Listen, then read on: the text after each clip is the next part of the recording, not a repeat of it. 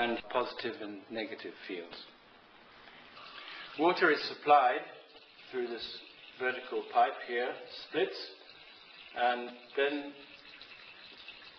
comes down, pointing downwards, and ends up with a very, very fine, the finest hypodermic needle at the end, so that the water jet coming out of this is as fine a jet as you can get. Inside this cylinder is a cylinder of brass in order to collect the charge which is falling from here. This cylinder is coated on the outside with paraffin wax to isolate it so that the charge doesn't leak outwards from it. This is the same cylinder, and this diagonal here is a copper rod which is attached to the brass here and also attached to a strip of brass in the bottom of this receiving vessel. So the charge here is the same as the charge here. And when the water falls through, it generates either a positive or negative charge here, and the charge is reversed by the time it hits the bottom. And so a charge builds up here, let's say positive, and here negative. And according to Kelvin, the build-up of the charge is unlimited.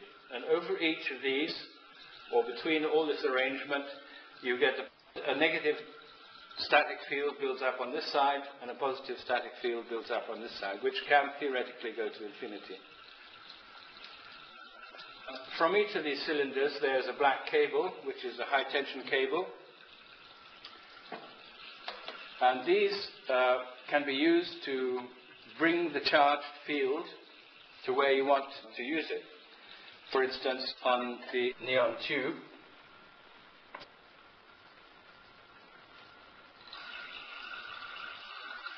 and on the electroscope. To demonstrate the charge in falling water, the charge is transferred to the inside of this, causing the foils of the electroscope to flap. There's a charge which is transferred inside without even me touching it. And if I touch it, then it's quite strong, and it'll go on flapping like this.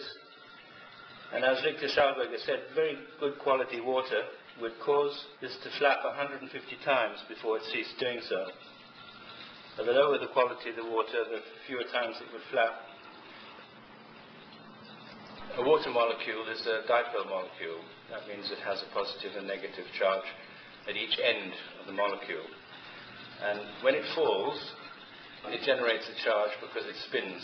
And so it generates both an electric field and a magnetic field. And this is why, with a fall distance of maybe 2 kilometers or a kilometer, when rain falls onto the ground, it comes with an enormous charge in it. And this charge is imparted directly into the plant when the rain hits the plant's leaves, which is why rainfall is much more productive than irrigation water. These very small thin jets of water falling out of these hypodermic needles generates a charge. It's really a small thunderstorm, this machine, because it demonstrates that in the clouds, charges are generated by falling water, which eventually ends up in the discharge of lightning.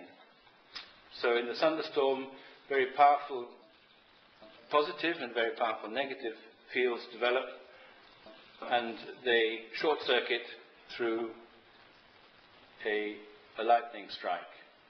The water falling through here develops a charge, and as like charges repel each other, then at the bottom this jet starts to spread out sideways, and the water will actually start coming up again and then going down again. So in this movement you can begin to see why there are such strong up and down drafts in thunderstorms. And this, of course, is a very, very small scale, and I have, using this device, generated a spark which will jump across a distance of 2 centimeters.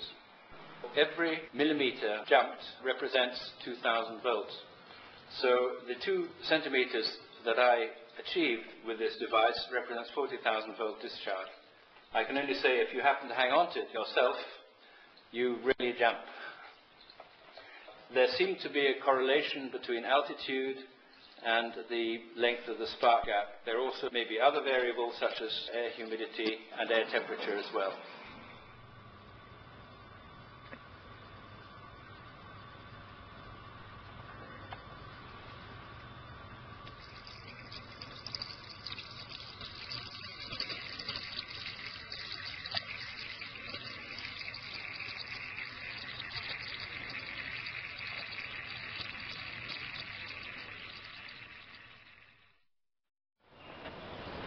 The idea is to create an implosive turbine where the water is moved from the outside inwards instead of the inside outwards, which is what's happening with all conventional propellers. Think in 3 dimensions in a very complex geometrical system which can't be described by the straight line, circle and point.